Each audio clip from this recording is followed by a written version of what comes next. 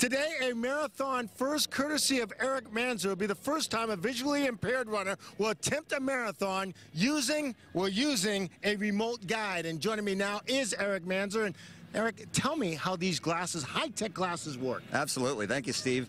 Yeah, I'm using today something called IRA. It's an emerging technology, very exciting for blind and visually impaired people. What IRA does is it pairs a camera that's mounted on smart glasses, right. In this case, Google Glass, paired with a smartphone app.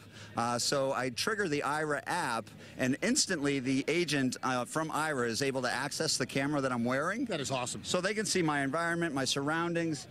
This is absolutely going to be a real test of this technology. I mean, the real value many blind and visually impaired are getting today, like the day-to-day use of the technology, is to do things like grocery shop, go through the airport, that kind of thing. So running with 30,000 other people in a crowded kind of environment, you know, such as the Boston Marathon course, which is such a fantastic course, will be a true test. I mean, you know, people jockeying for position, cutting across your path at the water stops, that sort of thing. It's really going to be an extreme case. And you know, the point of the exercise, and pun completely intended, is to really kind of push the limits of the technology, so that when I come back with the experience and can share feedback, ideally they'll implement some changes that will really push the technology even further, make it a better solution. All right, talk about, if you would, the remote guide.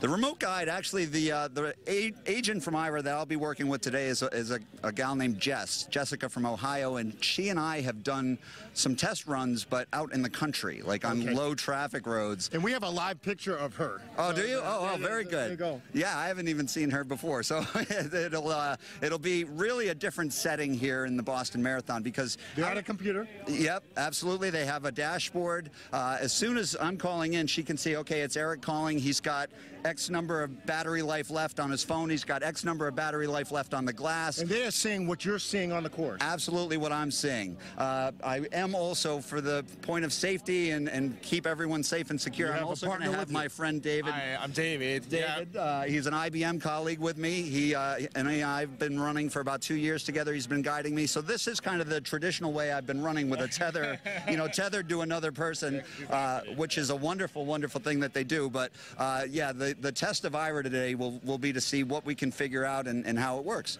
How long do you plan to run this race? What hour do you think you've come well, I mean, I normally come in here with a very specific time target, but because of the nature of the technology test that we're doing today, I'm going to take it conservative. We're going to go, you know, very cautious. Right. And, you know, so I would say probably around the 5-hour area. Good for you. Thank you. Hey, congratulations. Good luck. Go get them. Thank you very much. All right, Chris.